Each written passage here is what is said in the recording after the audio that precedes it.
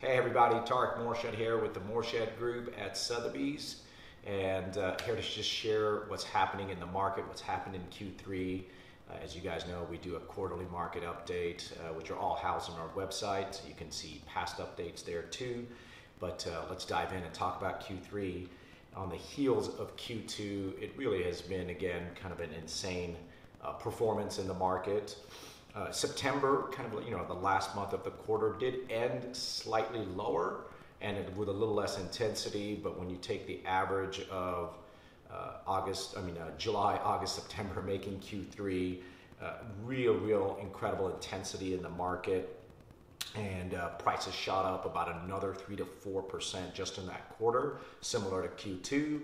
And supply actually banded down even lower. We're at a 1.5 month supply in the market, guys, which is probably the lowest amount of inventory I've seen in about 24 months in our market, if not even longer than that.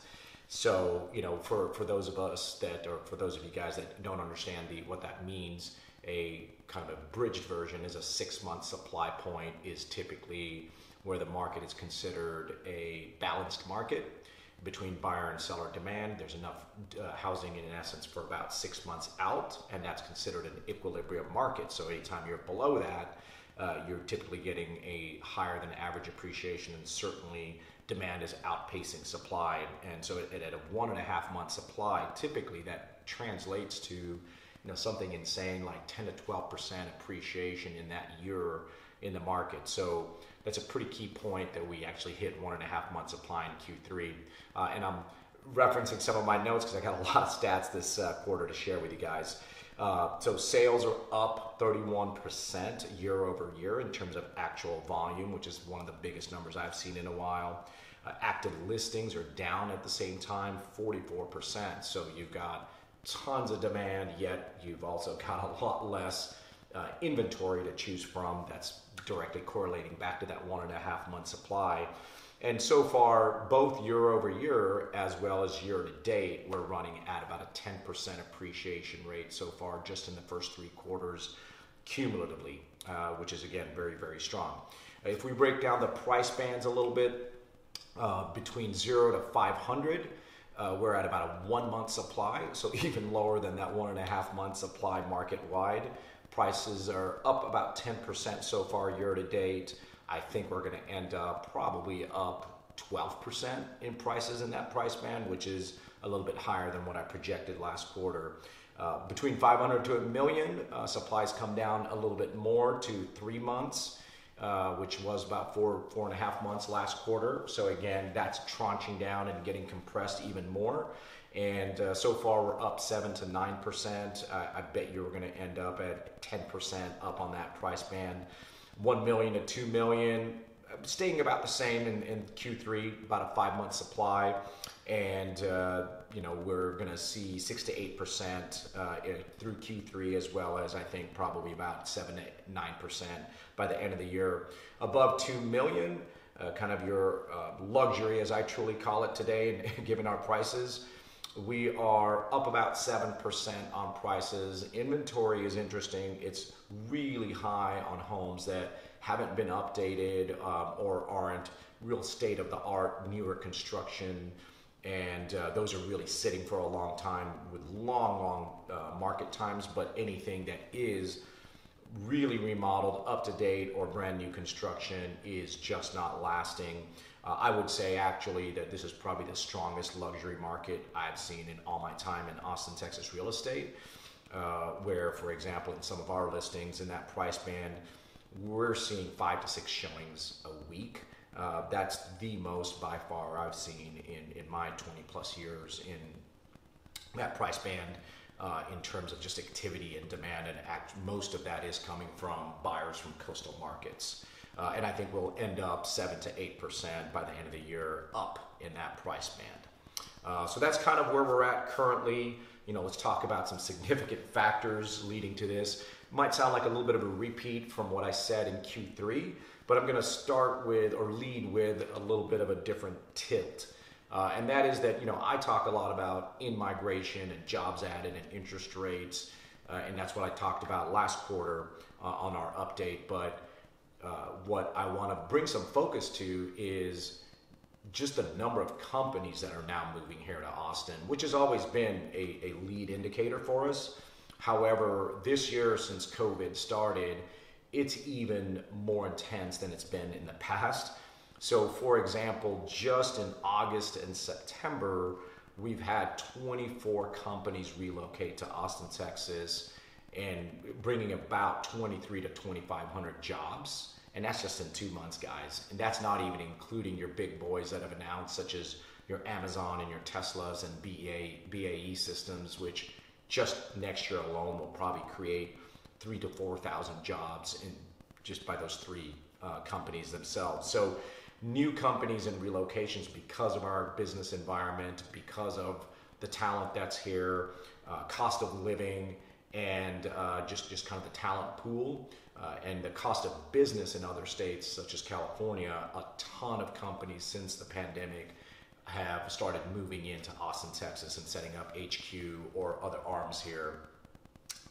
Outside of that, in migration, of course, like I said in our last quarterly update, we are up about 20%, or we're up 20% in migration from last year, on pace for about 60,000 new people. I think we're still on track for that, and that's certainly bringing a lot of buyers into the market.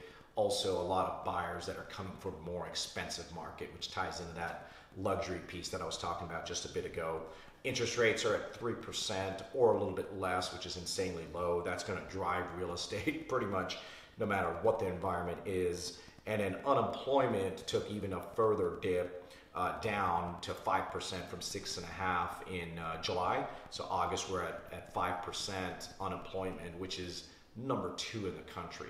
So when you put number 2 meaning top, in the top 2 lowest unemployment numbers in the whole country. So when you add all those factors up, no wonder even with the pandemic that Austin has performed the way it has, and I think will continue to perform in that way.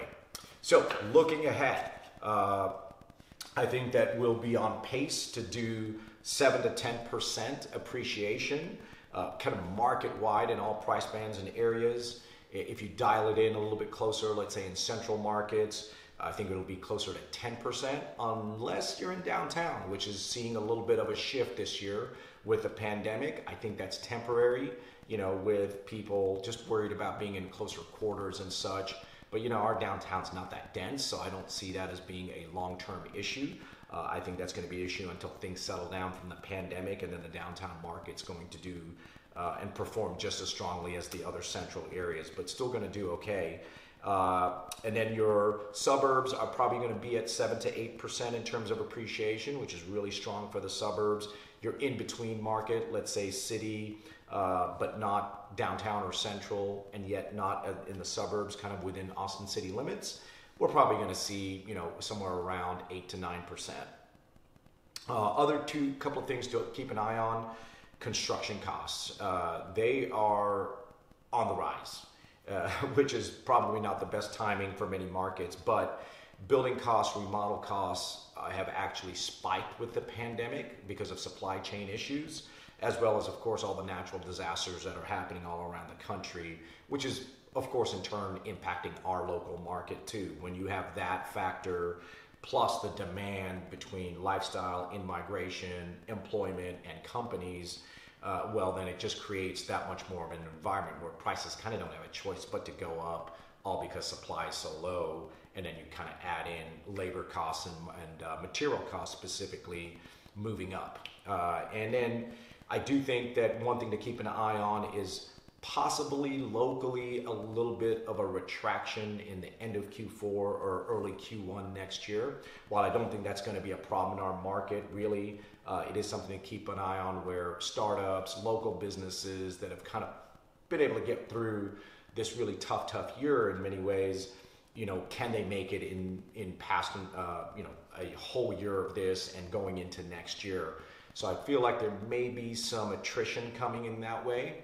But I also feel that with in-migration, with the companies moving here, as well as construction costs where they're at and where they're likely heading, it won't impact us too much, but we might see a little bit of a slowdown. Maybe we go from a 1 to 2 month supply to maybe a 3 or 4 month supply in the end of Q4, early part of Q1, and then we're rebounding right back up. So I don't see a depreciating environment there, but I could just see a little bit of a pause, almost like within the cycle, a little cycle within the cycle. So I know that was a lot I shared, but hopefully that was incredibly helpful. As always, we really strive to bring you what I call irreplaceable value in the marketplace.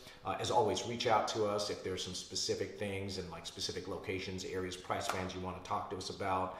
And as mentioned earlier, go to our website as well as our social media platforms where you can see all our past quarterly market updates. Thanks for joining, and we'll talk soon.